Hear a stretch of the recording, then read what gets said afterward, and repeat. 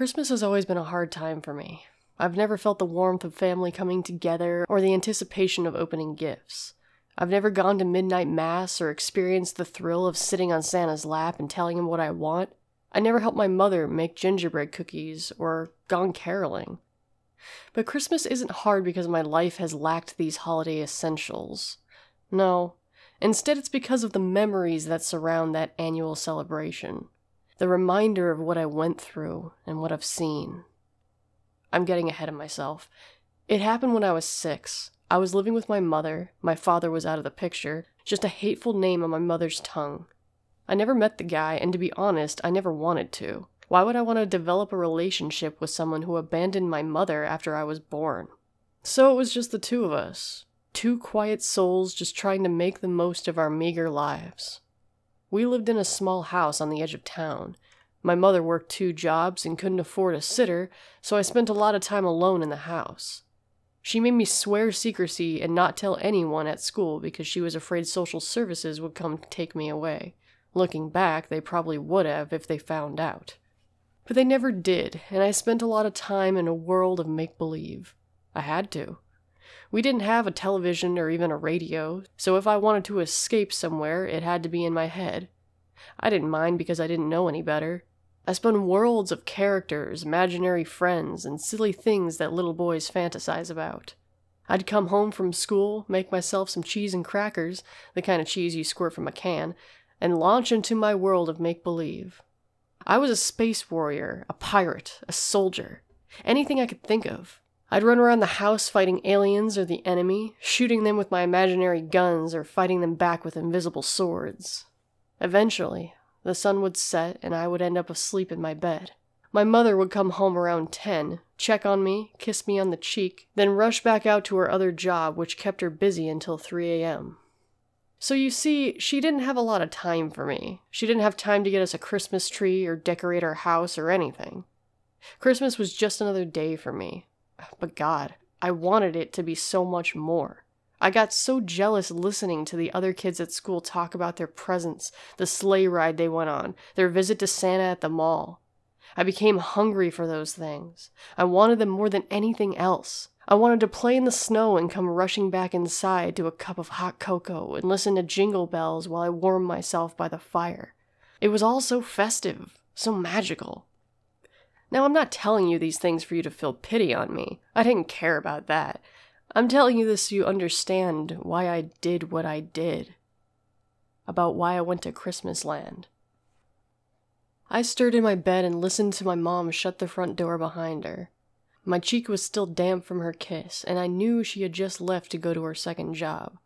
I rubbed sleep from my eyes and bundled up in my covers. It was cold. My breath was pluming out before me. Mom must have not been able to pay the heating bill this month. As I tried to go back to sleep, my mind wandered. It was only a couple of days until Christmas, and I dreaded listening to everyone at school gloat about their presents and all the cool things they got. Buried under my blankets, I started to drift. The house was silent and dark. My bedroom door was open to reveal a barren living room. Hey, kid. The voice shattered the serenity like a hammer on glass, and my eyes shot open. My heart began to race in my chest as I tried to determine if I'd imagined the voice or not. Mom had just left. I was supposed to be alone. Psst. Hey, kid. Come over here. I sat up, breathing fast. I hadn't imagined it that time. It was a male voice, low and deep, but inviting. It had come from the living room.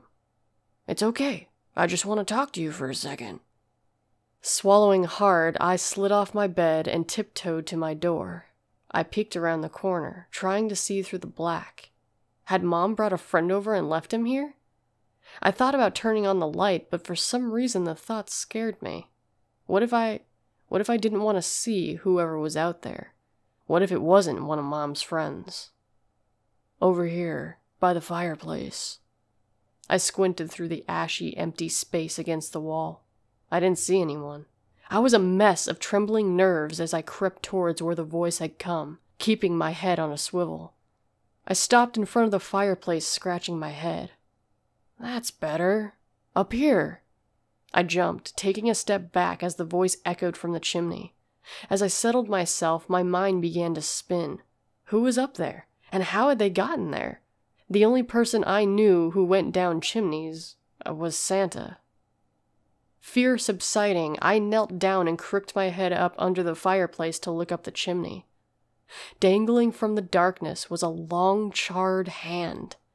It hung motionless, like a dead pendulum. Long fingers hung like silent chimes. The skin was as dark as soot. The hand was attached to an incredibly thin wrist that disappeared into the blackness. "Hey, kid," the hand said from no visible orifice. I just stared at it, mouth agape. What the heck was it? How was the hand talking to me? And what was it doing in my house? "You're pretty brave not running away," the hand continued, still motionless in the air. "Most kids see me and book it. Not you, though. You're pretty tough, aren't you?" I shrugged, still not sure I was awake and listening to a hand in my chimney. "Well, let me cut to the chase. I heard you like Christmas. Is that true?" I told him it was. Still unmoving, the hand continued. "Well, that's great, 'cause I have a surprise for you. If you want, I can take you to a magical place called Christmas Land. In Christmas Land, it's always snowing, just like at the North Pole. Not only that, there's also hundreds of dazzling Christmas trees like you've never seen. And Christmas lights all through the sky. Oh, they're beautiful. Christmas Land is full of little boys and girls just like you. Doesn't that sound wonderful? Don't you want to see it?" I shifted in the empty living room, curiosity pushing aside fear. That did sound good. That sounded like exactly what I wanted. As strange as the offer was, as bizarre a circumstance I found myself in, I felt pulled to comply. It was a nagging in my head, a whisper behind a voice I had. I bit my lip and thought about my mom. She wouldn't be home for a couple of hours. She didn't have to know. The hand swayed gently. "I promise to have you back before your mom gets home. You want to see the lights, don't you? You want to play in the snow?" That I did. And honestly, I was so desperate to experience Christmas that it didn't take much to convince me. I told the hand I would come, making it promise to take me back before 3. It promised. Smiling hesitantly, I reached up and grabbed the hand, which was now opening its fingers. On contact, I felt something jolt through me, like a quick blast of icy wind. I gasped, and I heard the hand whisper something to itself from the darkness. "Take us." Before I could respond, the hand gripped mine, and I was lifted off my feet in a rush. Darkness blasted around me as I squinted, my eyes watering. I could smell ash invade my nostrils, the chimney squeezing in tight around my shoulders. The hand never let go, and we kept soaring up, up, up. Up for far too long. We should have reached the end of the chimney by now. And then I audibly gasped as light exploded around my vision and heat rushed in to wrap itself around me. I blinked, wind tearing my eyes, and I realized I was falling. I was falling fast, and the hand was nowhere to be seen. I started to scream, realizing I was falling towards the earth from high up, impossibly high up. And everything was wrong. All wrong. I expected to see my house, my neighborhood, a dark landscape below me. But what I fell towards was nothing like that. I fell towards charred earth and dusty mountains. I fell towards pits of fire and empty wasteland. I fell towards a mass of something wriggling and screaming. As terror poured from my mouth, hair slapping across my face, I saw I was falling towards a massive net, dangling over the earth, filled with screaming children. When I registered what it was, I only had a second to cover my head before I smacked into them. My breath was crushed from my lungs, and I felt bones break under me as I made contact with the other kids. I felt my shoulders scream with pain, and I wriggled on top of the pile as hands reached for me, trying to pull me under, trying to get me off of them. Faces stared up at me, terrified, tear-streaked faces. Confusion and horror crashed together in my young mind like two trains on the same track. I didn't know where I was, what was happening, and what I had just fallen into. I kicked at the hands grabbing me, frantic to be free from their touch. There were hundreds of kids below me, most of them crushed and dead from the weight of those above. I rolled over and pressed my face against the mesh, looking below us. Blood dripped from the bottom of the net, and I could hear the slow grind of breaking bones in the air. Then the net began to move. I gripped it and pulled myself into a standing position, face pressed against the fibers, desperate to see where I was. The vision that awaited me still haunts me to this day. We were hanging above a vast plain of red earth. Foothills rolled below us, empty of forests or foliage. Rock formations jutted from cuts in the dirt like emerging infections, sharp angles and dangerous surfaces. Ash rained from the crimson sky, a constant curtain of never-ending flakes. It looked like snow. Walking across the expansive plains were dozens of towering, naked, sexless humans. They rose hundreds of feet in the air, all silent with eyes that looked glazed over as if they were asleep. They were rhythmic in their movements, order to their steps. They walked together, all across the horizon, bringing down nets and emptying them into colossal piles. Dozens and dozens of human mountains scattered across the horrific world, bleeding cairns that screamed and howled in the wind. I watched in devastated horror as the children were emptied from the nets and tumbled down the piles, still fighting to get away. Even as they did, one of the enormous humans would come forward and kick them back, killing them in the process. When the piles were high enough, an enormous blazing rock was set at the top to begin slowly burning down the mountains of flesh. In a sick way, it reminded me of a star atop a Christmas tree, the orange and red stone lighting the pile with disturbing color. As it burned away the bodies, a thick black smoke wafted from the death and rose up, high into the sky. My bloodshot eyes followed the dozens of plumes of smoke towards the heavens, and for the second time, my breath was robbed from my lungs. Stretching across the expanse of the sky, from horizon to horizon, was an absolutely titanic human body. It was naked, like those below, but its skin was pale, almost white. Its hairless torso peeked in and out of the black smoke and cloud cover, winking down at us from the impossible height. Its head was bald and its moon-sized eyes were closed and unmoving. Its mouth was a long line across its face, a pasty trench of overwhelming size. And it hung above us all, still and silent. Peeking around the colossal body was the broken remains of a destroyed galaxy. Half-alight planets and stars hung miserably across the vermilion heavens, entire worlds cracked and crumbling through the solar system like blazing comets. And that was when I noticed something. I noticed the motionless body in the sky was absorbing all the smoke and death through its nostrils, like black holes sucking in the matter. And the more it breathed in, the more it began to take on color. They were trying to wake this thing back up, revive it from whatever state it had fallen into. Before I could even digest all of this, our net dropped and I was falling once again. I heard my voice join the others, screaming, howling. We were being emptied into a new pile of children. I hit the squirming mass with a thud and felt myself slide and somersault down. Hands clawed at me as I tumbled, rolling further down, until realizing that I was at the base of the flesh mountain. The ground shook as one of the massive sexless humans approached, carrying a blazing boulder. Me and 3 other children began to run, hauling away from the pile as fast as we could. I didn't know where we were, but in the distance I saw spires. I headed towards them. The giant holding the boulder kicked at us, and 2 of my companions were destroyed instantly. Tears pouring down my face, I ran and ran and ran.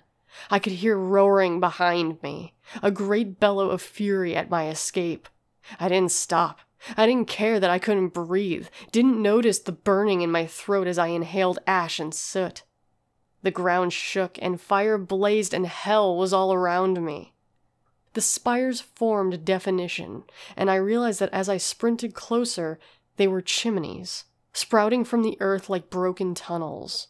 Hundreds and hundreds of chimneys, from all shapes and sizes.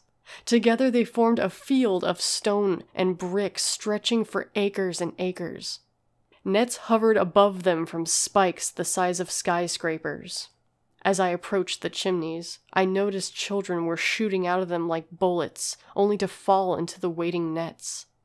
I didn't have time to feel sorry for them as I reached the edge of the chimney fields. I didn't know what I was doing, didn't have a plan. I just needed to escape this nightmare. Tears rolling down my cheeks, I scrambled up to the shortest chimney I could find, brick licking my skin and drawing blood. My ruined fingers dug into tiny holes and I pulled myself up, weeping until I was sitting at the lip and looking down into empty blackness below. Sobbing, I said a prayer and I took one last look behind me. The Titan in the sky had opened its eyes. Wind suddenly whipped across my face, and I was suddenly deafened by a great roar that shook the heavens. The giants below fell to their knees, hands upraised, as the very vault of the universe began to open and shift, shaking reality in an explosion of color and sound. Gripping the top of the chimney, screaming into the gale, I rolled forward into the open jaws of darkness. I fell down, deep into the long neck of the chimney, and listened to the world end and be reborn behind me. I fell until all I knew was darkness. When I eventually awoke, I was laying in the middle of the road, surrounded by police, paramedics, and a very concerned crowd. Red lights flashed across my blurred vision, and I blinked back blackness. Questions rained down on me, worried voices that became jumbled to form a roar of noise. I looked down at myself and saw I was covered in blood and ash. My clothes hung from my body in burnt shreds. I fought against paramedics trying to shove an oxygen mask in my face and screamed for my mother, fear and horror consuming me. I blacked out soon after. I awoke a few days later in a hospital bed, my mother's tear-streaked face staring down at me. Mercifully, she held her questions back. Instead, she hugged me tight and kissed my face, whispering her love. It wasn't until I was released a few days later that I was told what had happened. According to the people who found me, I had suddenly appeared in the middle of a highway 3 states away from my house and home. It was a miracle someone didn't hit me with their car. My mom took me home, and for years didn't ask questions. She knew something horrible had happened to me, and I think she was always suspicious someone had come and snatched me up from my bed and dumped me in the road. I let her believe that despite the contradicting timeline. I've never fully mentally recovered from that night. How could I? I witnessed something no man was ever supposed to possess memory of. I saw something that defied everything. Where had I been taken? Where was it now? Was it some distant future or some alternate plane of existence? And just what was that thing in the sky? And where was it now?